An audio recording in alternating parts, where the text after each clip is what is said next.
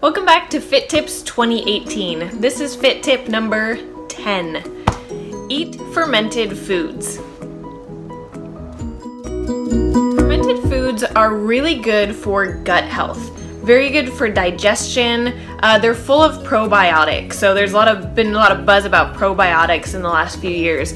Really good for gut inflammation, gut health, helping to reduce bloating, to digest food better, to just feel better when you eat, as well as just all the time, and good for things like leaky gut.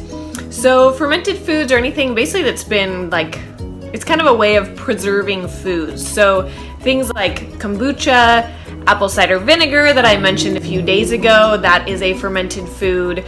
So the concepts and the benefits are very similar to what I mentioned in the apple cider vinegar, which is tip number 5 if you want to go back and see that. Things like sauerkraut, kimchi, yogurt, things like that are fermented foods. There's many others. Go ahead and Google for a full list.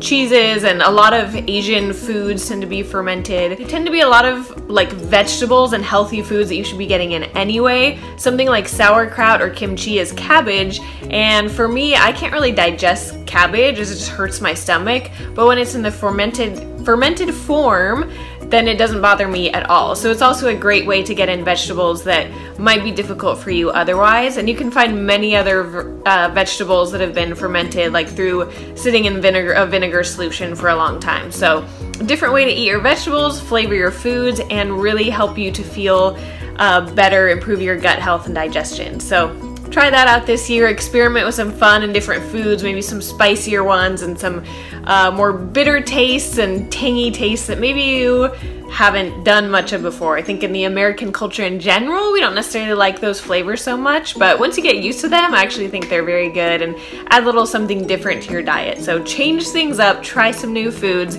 and your gut and your digestion and your whole body will thank you.